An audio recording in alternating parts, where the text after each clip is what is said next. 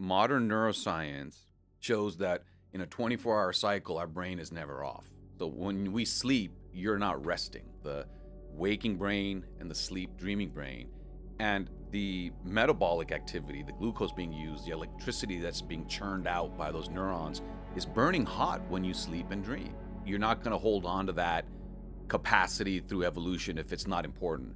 How is that dreaming brain different than the waking brain? The waking brain controls the executive networks and it keeps us able to drive on traffic, and that's important. That area is dampened, nothing's ever off in the dreaming brain. And other areas like the imagination network or the limbic system are liberated. The dreaming brain is a hyper-visual, hyper-imaginative state. The brain needs to let that loose to maintain that capacity. Use it or lose it. The brain is saying, we need a safe space to let this imagination, desire, this visual adventures and awkward social situations happen. Dreaming is high-intensity training for creativity and imagination and emotion, based on the way the brain is different in those two states.